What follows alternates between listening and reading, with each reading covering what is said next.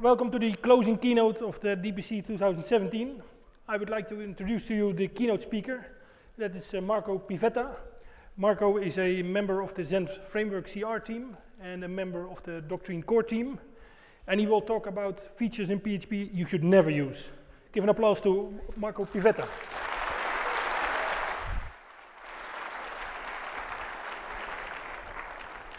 Thank you very much.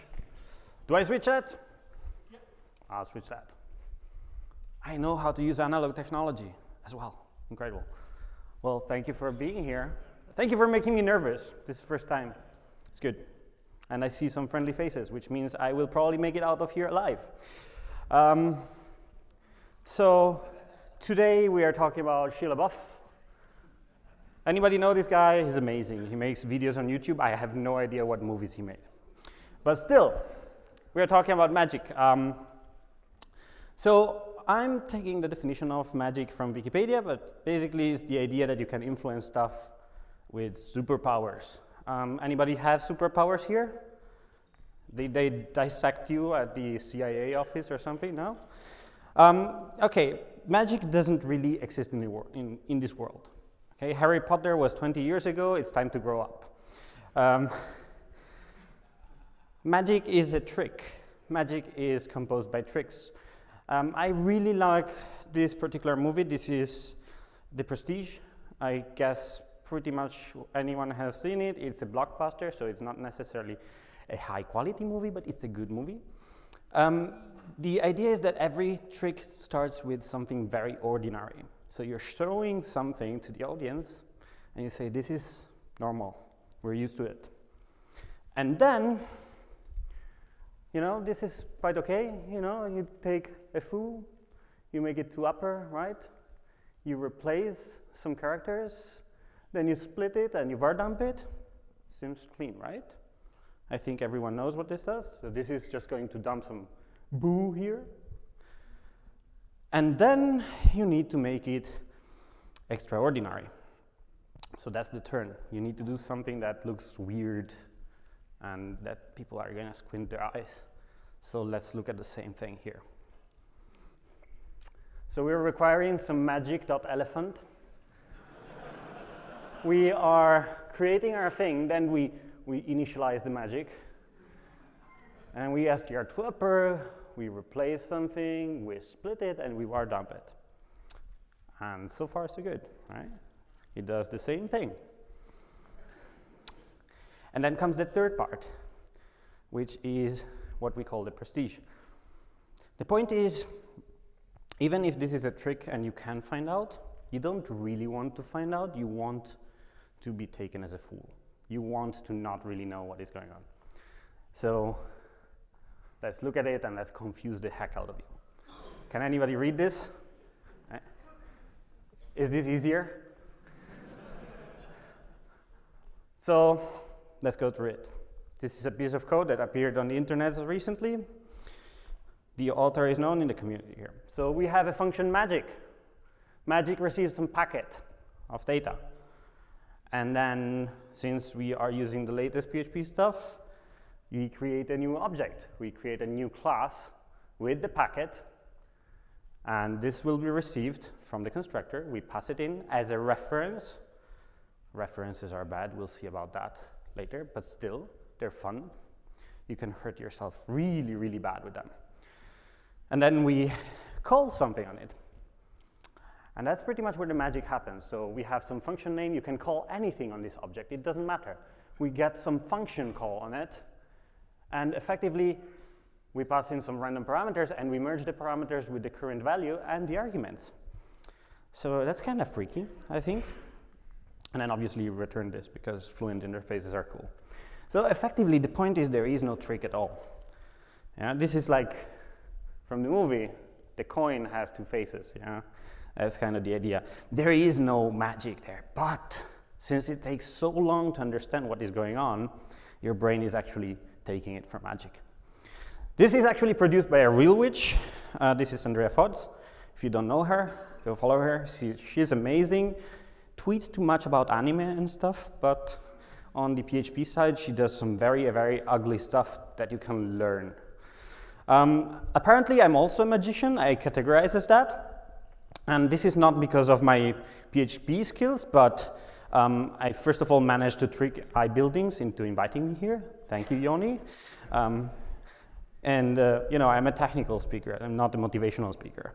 I'm going to demotivate you here at Discord. So, and I managed to procrastinate in preparing this talk for, I think, 3 months, and actually 5 months. For 5 months, I didn't write slides, and then I wrote them on the train coming here. I procrastinated so much that I merged something like 60 pull requests just to not do the slides. So, and also, I survived 17 years of PHP. Who here has more than 17 years of PHP work? I'm so sorry for you. But I understand, I fully understand you. And sometimes I manage to make enterprise projects not fail. You know, it's mostly politics, but kind of makes it magic. So I wrote a lot of libraries, and here's a piece of advice: don't use them. Relatively simple, don't use a library if I wrote it. And I also don't know how they work. You know, I put it there, I forgot about it. I don't ever want to look at that again. So, how do we write magic? Magic is magic just because it's hard to follow. It doesn't really mean that it's magic. So, the first thing we need to get is you need to understand everything in the language. You need to understand the language, how it works, and you need to understand the rules, all the restrictions of the language. You can do this, you can't do that. And magically, usually avoids all these rules. That's where you're like squinting your eyes and saying, oh my God, what is going on? So this thing really works only if I go there. I'm gonna do it like this now. So generally, it's dangerous. Don't do it alone, or at least if you do it alone, do it in a protected environment, like disconnected from the internet, please. Right? You don't need to say, oh yeah, I made this. Here's this great idea, and everyone is gonna abuse it. And also, magic can be misinterpreted. Just because you can make everything with magic doesn't mean that it's going to be useful. So you have a call static here. If everything is call static and you get objects all the time and then you complain about types, then you probably misunderstood where magic should be used. So the first thing we need to understand is the PHP Swiss Army knife of magic. And I think that is the reflection API. And I was talking with Pierre Joy the other day, and he was like, yeah, we first initially designed it so we could do some stuff, some freaky stuff, but we weren't expecting people to actually use it in production. And now I think everyone is relying on magic libraries that do all this at runtime in production. So now I want to have hands up if you heard about this feature. And I want you to put down the hand only once you got to a feature that you did not use. So you use reflection, hands up. Right? Okay. Construct. I think everyone is using it. Keep it up. Okay? If you don't do this, then you probably have a problem. Right? Okay? Destruct. Who is using destruct in their code? All right? Invoke. More hands down. Invoke makes an object behave like a closure, kind of. Sleep. I see more hands going down. That's good. Wake up. All right, it's slowly dying down. Get and set. I think everyone used those. Come on. If you had more than 3-4 years of experience, you always wanted to make everything with get and set because you're like, oh my God, why do I have to do all these methods? Set. Keep them up. Clone. Okay, no, keep them up if you use those. Call. All right. Call static. I see everyone went down with it. Set state. There's still somebody with a hand up. 1, 2. All right. Is set. No, keep them up, but you got them down, the hands. Don't put them up again. Unset. Chris, what are you doing? And debug info. All right, so nobody wins the elephant. All right, so the other stuff that you really need to know is closure bind and the closure stuff. And since we like ugly stuff, we now have closure call, because this way you can do magic faster. James, your clicker is done. Oh, it is actually clicking. It's clicking on the wrong screen. Well, fair enough. So, this is not working at all anymore. You want a tip? Don't write your slides with React. All right. Then you have variable references. Then you can have references to keys in arrays. So in the array, you can reference stuff. But you can also have references to properties of objects. So it's becoming really ugly. And then you have also this family of stuff. So call user func, I think everyone started to use that. Then we have func get args. This is what we used to do until we had PHP 5.6. Then debug backtrace. If you start using debug backtrace for magic, that means that you're trying to understand who is the caller of your code. You're doing some really naughty stuff there. Then you have isset, unset, and the array cast.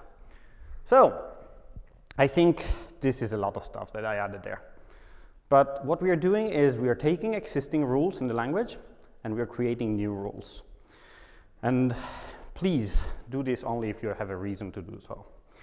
So what we want to do as a first example of something magic that we can write is we want to touch and modify the state of an object without interacting with the object directly. And you will say, you can just use reflection. And I'm like, that's boring. Let's complicate things. So we have a person object, okay?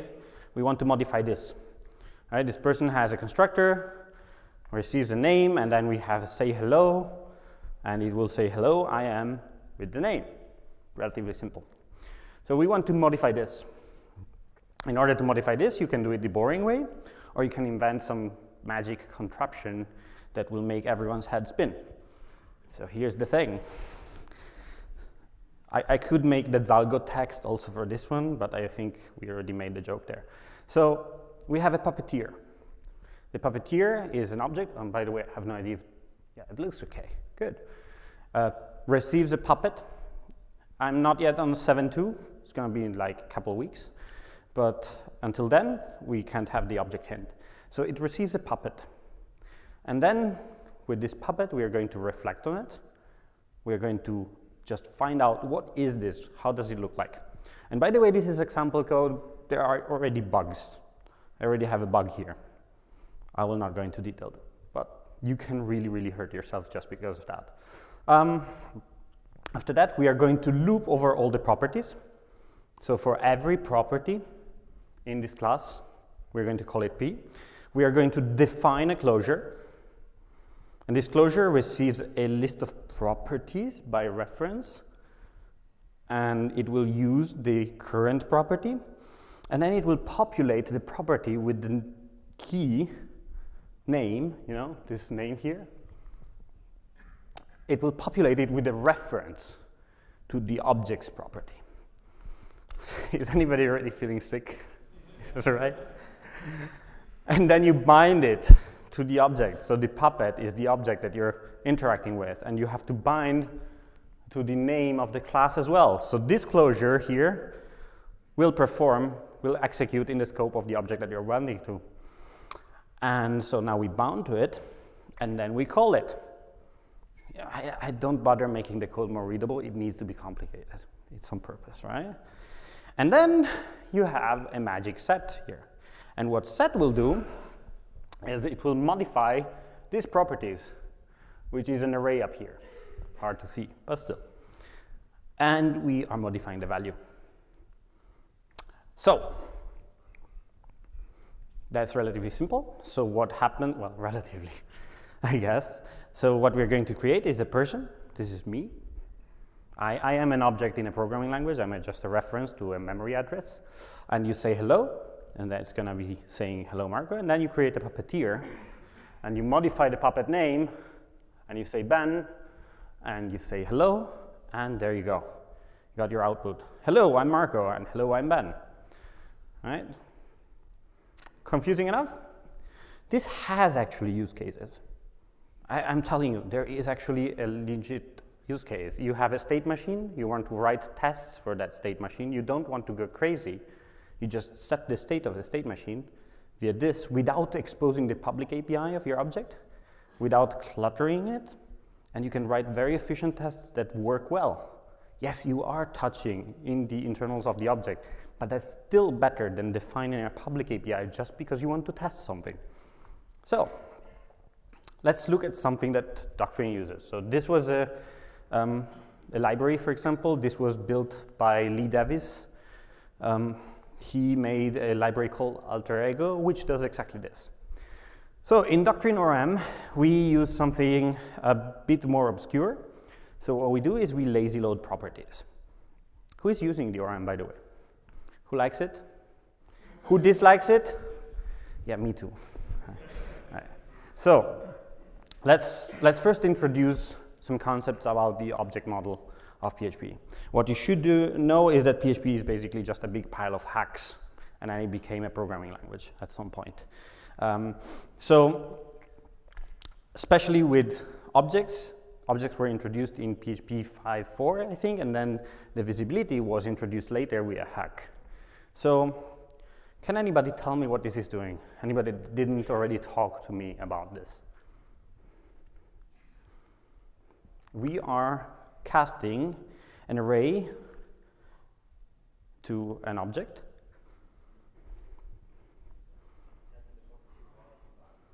It's setting the property bar to buzz. Yes, that's true. But you get something freaky here. So you cast to it. Whoops, whoops, whoops, whoops, whoops. That's too much. Sorry. All right. I'm just not good at this. All right. So what you got here is an STD class. You can't pronounce STD class without STD. And you get a private bar.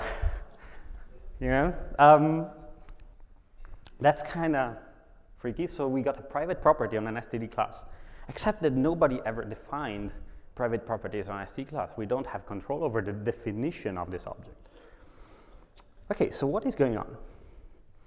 All right, let's try reading that property, right? As we wrote it, we're going to read it. So I'm going to try and read this property. Now, this works on PHP 5.10. And then it broke, because they found out. So this is not a good idea. Don't do this. But this is something that in PHP 5.1 you could have used to access any private property of any object, which is kind of cool. Kind of. So yeah, this is my awesome presentation skills. It's going to the right. So what you get is you get an uncaught error, cannot access a property started with a \0. So you can't start accessing properties. We start with \0. Is this going more to the right? What is going on? More, yeah. Okay, so what is this property? This property is actually a private property. What is interesting is that in PHP, this \0 is the way that PHP actually stores the visibility of properties. So if you try to accessing it like this, you will get a notice. You say, oh, property is undefined. You say, there is no property bar because it's private. This one is private. There is no bar when you try accessing it publicly. So yeah, that's also kind of weird. So how do we read this property? How can we act on it? So let's try going with the big guns. I'm going to try and use reflection. So if I try accessing this property via reflection, this will also fail. I'm going to create a reflection property with full bar and try setting it accessible and trying to read it. And we are going to get an exception that says uncaught reflection exception. Class foo does not exist. Well, you're right.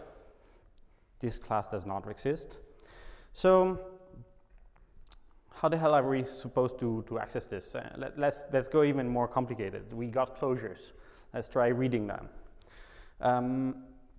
So what we're going to try is we're going to try to bind the closure to a class foo and an instance, which is the instance that we created, and we're going to try to read this baz with this particular scope. So we are really trying hard to get to the right scope in order to read this property.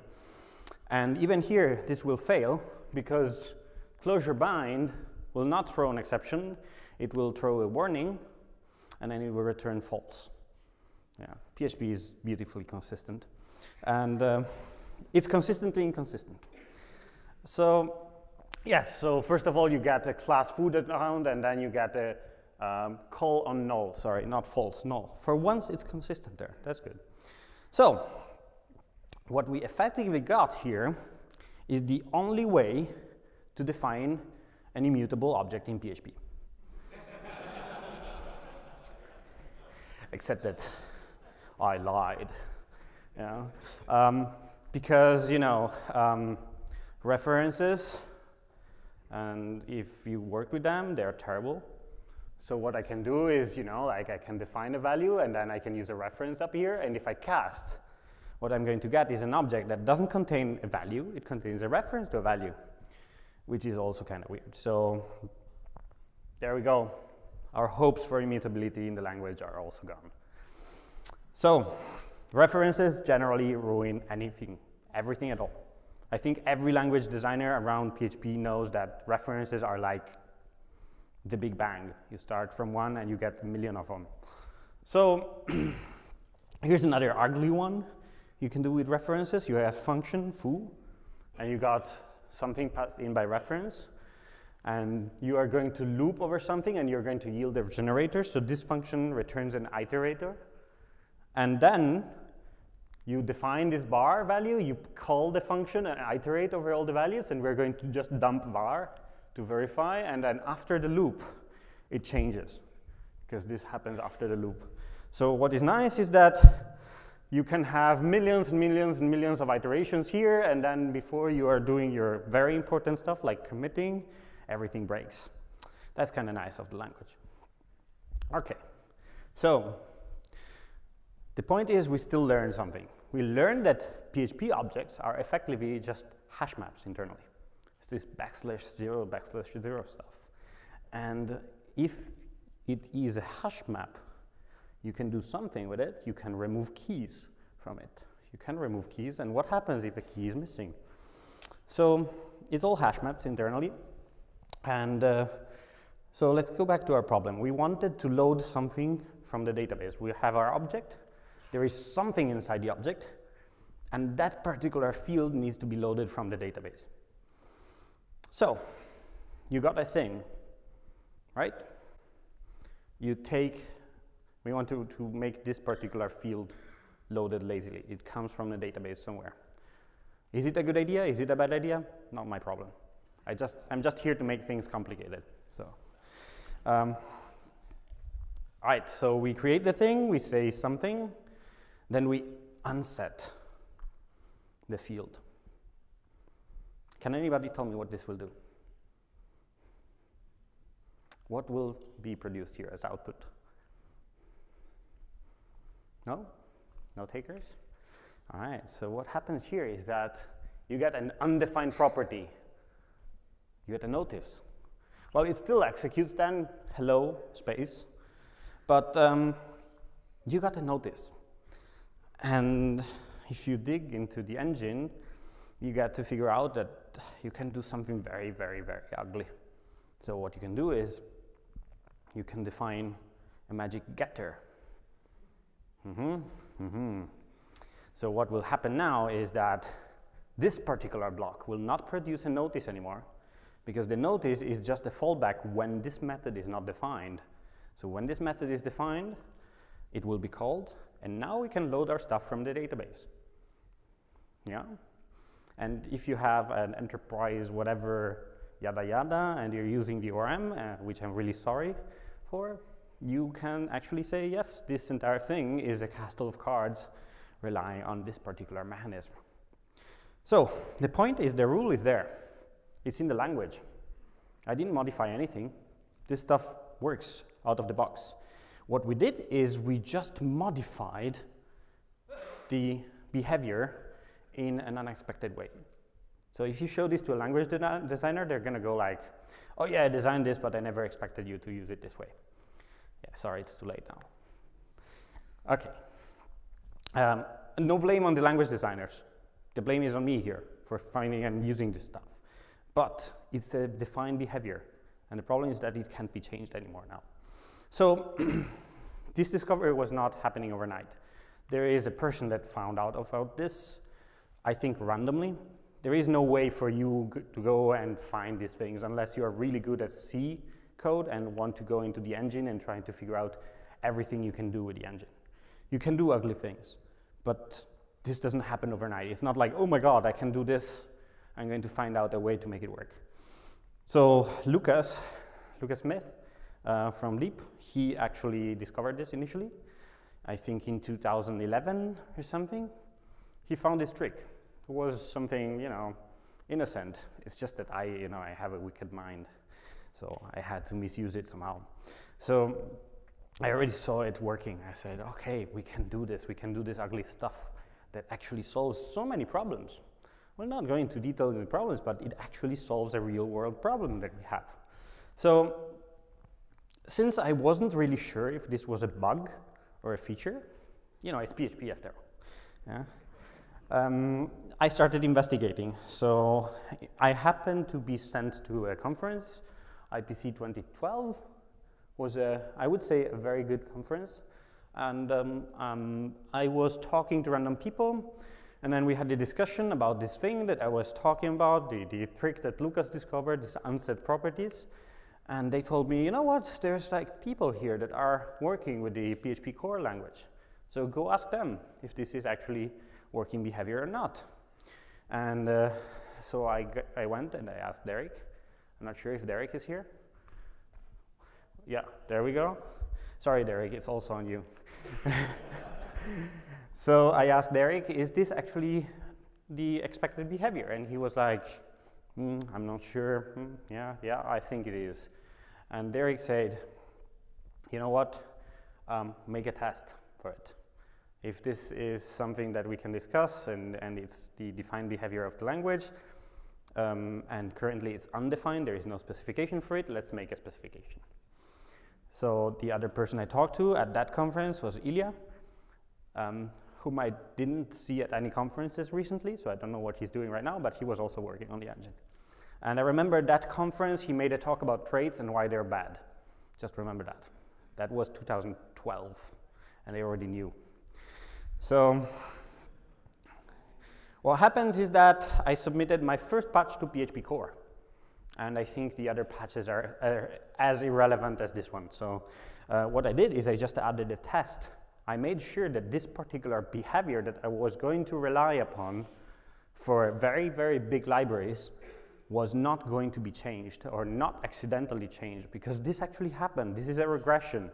Something happened. So I sent the patch, and that's how I became a PHP core contributor. So I got a php.net email, even though all I do is bother people on the mailing list. So, and to be honest, this also spawned some disagreement. So yeah, not everyone was happy. Like there's the Hitchhiker's Guide to the Galaxy. It starts from, at the beginning, there was the universe got created, and everyone disagreed with that. Dan also disagrees, and I think everyone in room 11 on Stack Overflow disagrees with me on this stuff, but it happened, sorry, deal with it. So don't mess with Dan. Dan, where are you? Ah, there we go. All right, so then I continued to research. I needed some inspiration, some research material. That is not a microscope. So after that, I continued to design and to work on it. I turned what looked like a bug initially, I turned it into a feature in PHP.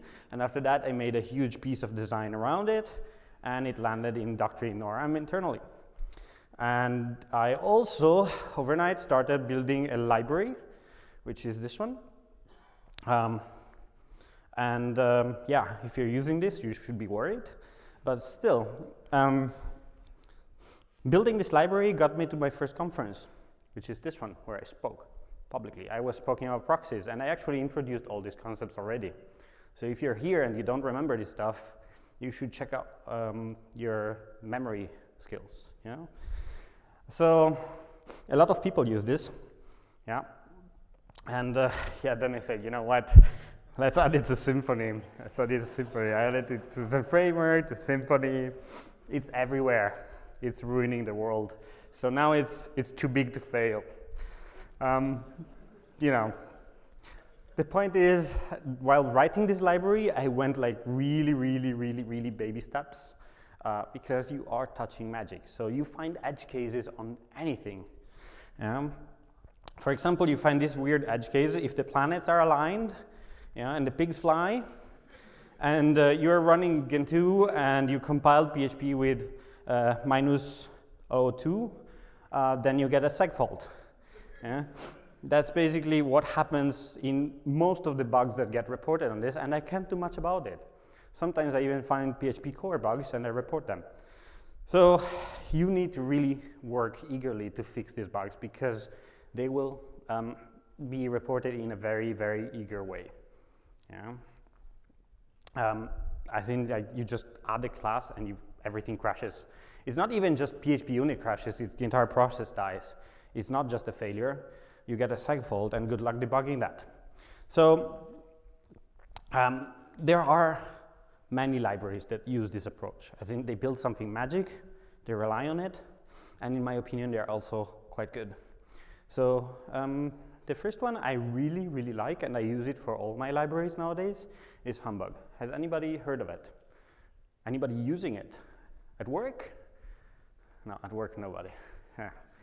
Why that? Because this is a deceptive, I don't even know how to pronounce it, library. It modifies your code while you are loading it during the tests and modifies things around it and verifies if your code still runs and if you didn't just write crap tests, which is kind of cool. So it's going to replace things here and there, and it will tell you, you know what, I managed to introduce a security issue in your library and none of your tests caught it. The other one that is really useful is PHP unit Volkswagen.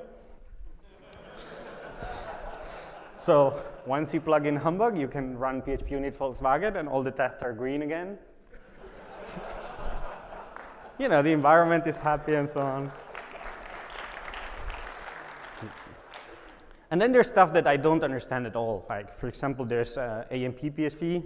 So I was really happy the other day. I was hacking on Haskell, running this tiny server that is compiled, super optimized C code that uses threads and whatever. And I'm getting like 6,000 requests, 7,000 requests per second on my computer. Right? And then Niklas Keller, who is also hanging around in the PHP internal stuff, comes over and says, you know what, try this.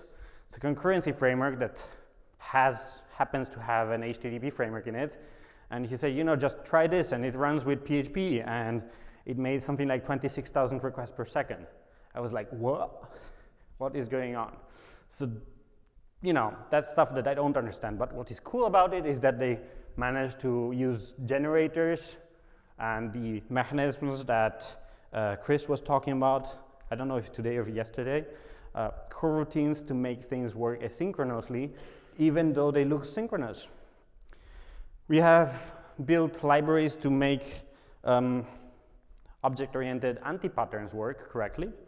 So this is Doctrine Instantiator. Instantiator is a library that allows you to create objects without calling the constructor. Is it a good idea? Maybe not. Then there's this one. I love this one. This one is taking, this is PingQ. Anybody know LingQ from C#? Yeah? It's integrated queries. I don't remember what the L stands for, but whatever. This is PHP integrated queries. And what you can do with it, and by the way, it's experimental, it was just built as an experiment, is stuff that is really freaky in my opinion. So you got this kind of code. So you're going to select from a database, you select the table customers, then you filter where age is below 50, and you order by first name ascending, right? And then you select some values from it, and you say, give me an array from this. And what this library does is it will analyze your code, as in reflect it, as in doing some really hardcore reflection stuff, and it will convert it to this, right? So this is an SQL query that does all this. So you're pushing the code from PHP into SQL. Is it a good idea? I don't know, but people write JavaScript in MongoDB, so I don't know.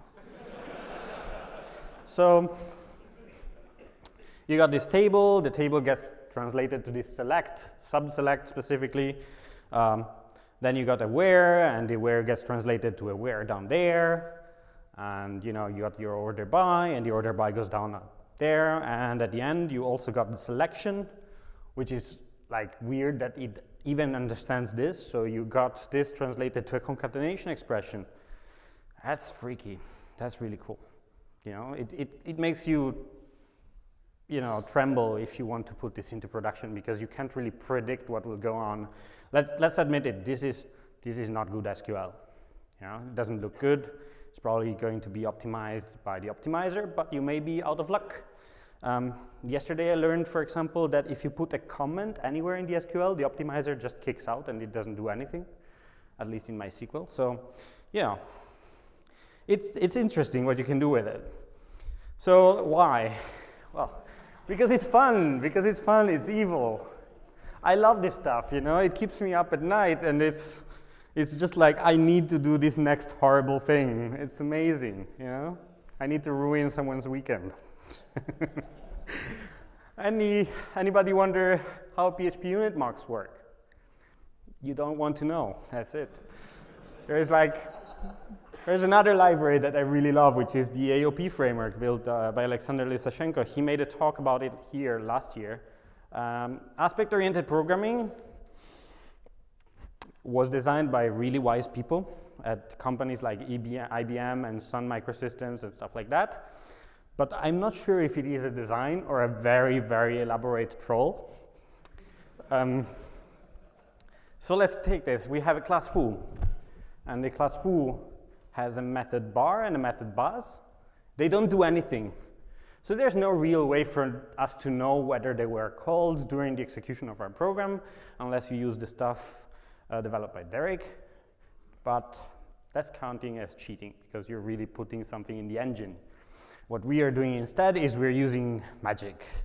So we're going to create this new foo, and we're going to execute this bar and buzz, and then at some point somewhere else, we configure this thing. This thing is a catch-all, implements an aspect which comes from this library. And we are going to say that before the execution of any method name with any parameters on any class, we are going to call this before anything. And this will var dump the method name onto the console. So what we get is something like that. We get the bar and buzz, and the code was this one. Yeah? Is it a good idea? I don't know. I don't know. As I said, I'm here to make things complicated. I'm not helping you. So, other stuff that I really like is James. Where's James? Yeah. Are you still alive? Yeah, it's good. Okay. James, I tricked him into building this library. So he built this better reflection thing. So the idea is very simple. And we actually had good intentions. Not anymore, but still, we had good intentions, and the idea was relatively simple. So we wanted to analyze code without loading it. What if you download a huge piece of code from the internet, and you don't know if there's a malware in it? Before you run it, can you reflect it? Can you find out something? And this is what this library does. So this library will analyze code exactly like reflection does, but it will do so without loading the code. It will just read the files, which is also kind of cool. But you can use it for, more fun stuff. So here we have a class random number. It returns a number. It's a perfectly random number. I can assure you that. This is from NextKCD, by the way. Yes, I'm copying jokes. I'm so miserable. Sorry. And then you do some weird stuff here. You create a class reflector, and then you create a class loader, and you add a class. So this is kind of like an auto-loading hijack system. And then what we do is we get a method from this class, from this random number, we get a method, which, by the way, I mistyped, but whatever. And you can do a set body from closure. So you're going to replace the contents of that method with the closure that you defined there. And when you run it, your random number 4 becomes 5. Right? Is this a good idea? I have problems staying serious. So that's not how this works. Like it's a bad idea overall. So yeah, other stuff that you built is like strict PHP. Strict PHP is a library that you enable. You say, this is where my code is, and it turns PHP into Java.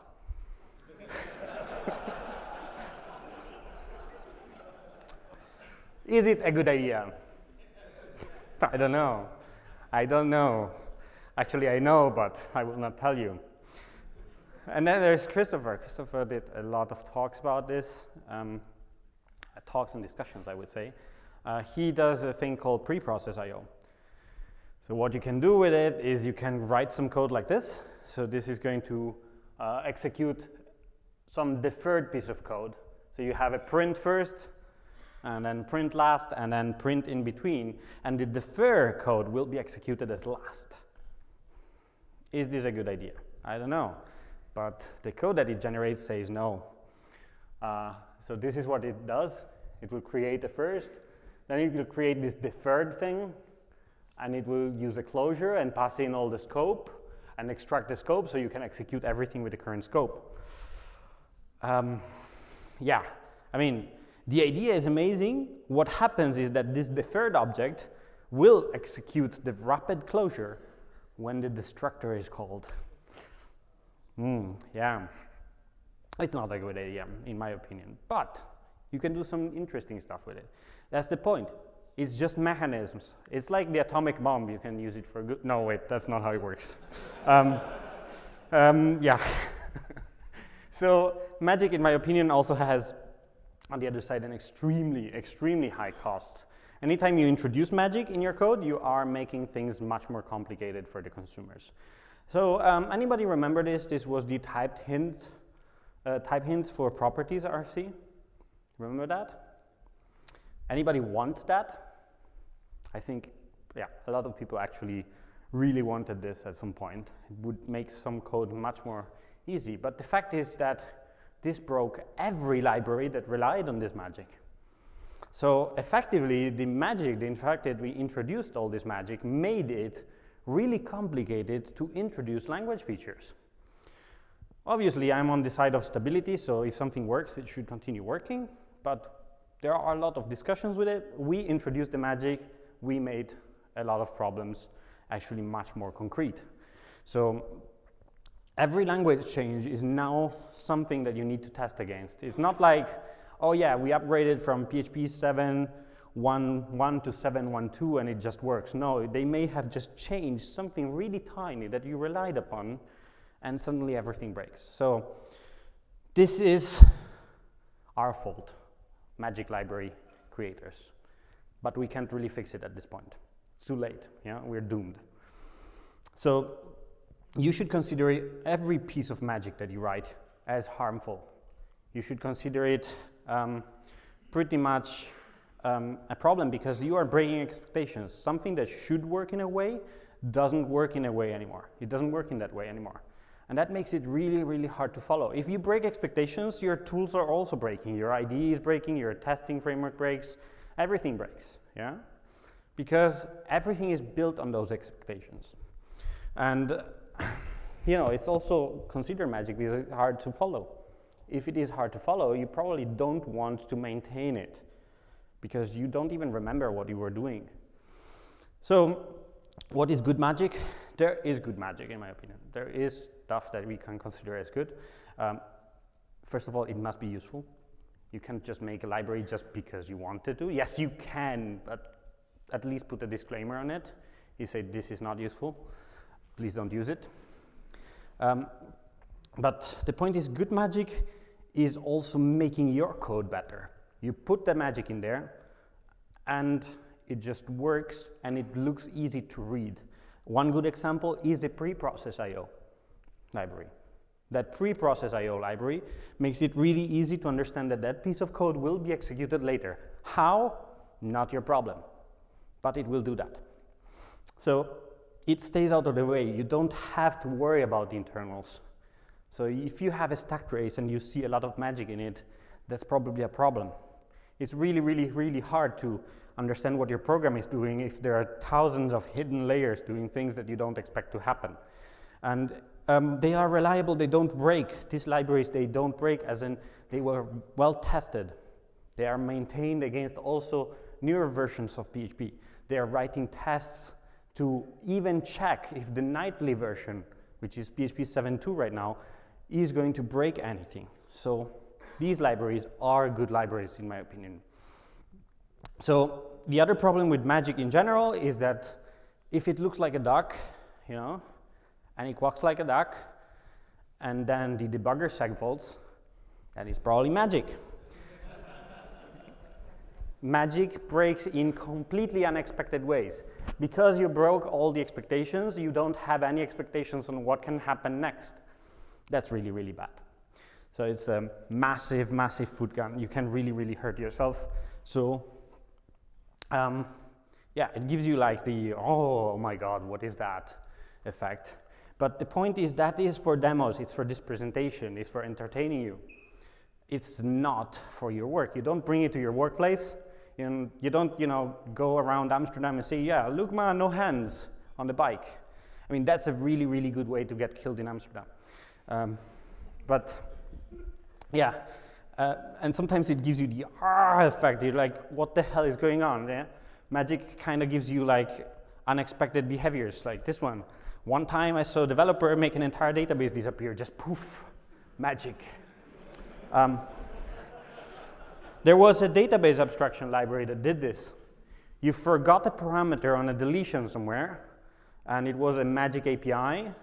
And I don't want to link libraries because this is something that happens to library maintainers, and it deleted the entire table just because you forgot something. You don't want that to happen in production. Yeah? And also, that's a very, very simple vector to exploit for security issues. So isolate it, keep it hidden, don't give it to your users. It's like the knife, you don't give it to little children. And yes, users that don't know what this magic is about are like little children. It's like the radioactivity. You treat it like radioactivity, you keep it isolated. The point is radioactivity is really, really, really useful in research, in medical environments, and so on and so forth. And a little bit is really required, but a lot of it will kill you. It's relatively simple. But let's say it, yes, this is demoralizing. Please do experiment. If you have an idea, if you have something wicked that could be useful, please do implement it because it could work, you know? You could make something amazing out of it. And if you ever think like magic is bad, period, you know, you're never gonna get anywhere. A CPU is basically a stone. You know, it's a piece of sand. We put it in an oven. We put some laser on it, which, by the way, laser is like a ruby with some metal around it, and that's it. And we make CPUs. All our working environment is just rocks with a battery attached to it, you know? So a single change, a single thing that you make different with magic could actually help a lot of developers. You could write something that makes an entire family of patterns deprecated just because it works better. This doesn't mean that it will happen. This means that it could happen. You find something that is so amazing, such a little tiny thing that could improve everyone's life as a developer. So, by the way, we're not fixing the world here. You know, we're not fixing world hunger. This is just about development. Don't get it over your head. So please go out, find something that you want to make magic. You say, oh yes, I know how this stuff works. I'm going to use magic my way. I like the fact that Christopher is doing it. I like the fact that James is doing it. Derek is doing it at engine level. Thank you, Derek, for 15 years of Xdebug. And Niklas Keller is doing it in IMP, for example. And other people are doing amazing things that I don't understand. I will never understand, but they keep it safe and easy to use and stable. And that's good. So, find, first of all, a non-magic way to make it work. If there is something that you want to do, see how it works without the magic first. Because You know, magic is not necessarily better. Just because you can doesn't mean that you should. Okay? But then you can decide, yes, I'm going to try and use magic to solve this problem, and it's going to improve everything I do. Then you need to make it yours. This means you need to learn this trick and learn it inside out. This stupid trick with the unset, it was taught to me by Lucas. And then I bragged about it for 4 years, and it got into libraries and everything, and it works, and it's stable, and so on and so forth. And if it breaks, I also know why. That's the point. If somebody has a problem about it, they can ask me. And I kind of know how it is happening and why. So the point is, you should not consider it magic. It should be like a magic trick. You do it like while reading a book, you're doing magic on the other hand. So document all of it. Try to find out what the edge cases are. Make sure that the person that comes next to you will have an idea of what is going on. And this means also testing it. Testing it keeps it stable. Test all of it. Make sure it is usable by everyone. Make it disappear. I know making the magic disappear is not what the aim is of magic, but it makes it useful. Once you make it disappear, that's not really romantic.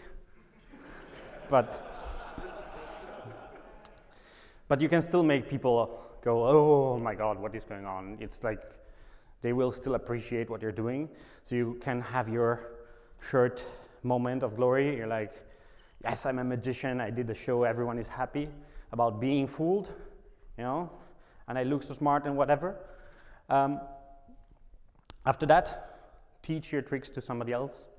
You can write documentation, you can write tests, I don't care. Just bring it on and make sure that people that use it for good are using it, you know, like not nuclear power. At that point, you can consider yourself a real magician. Thank you very much.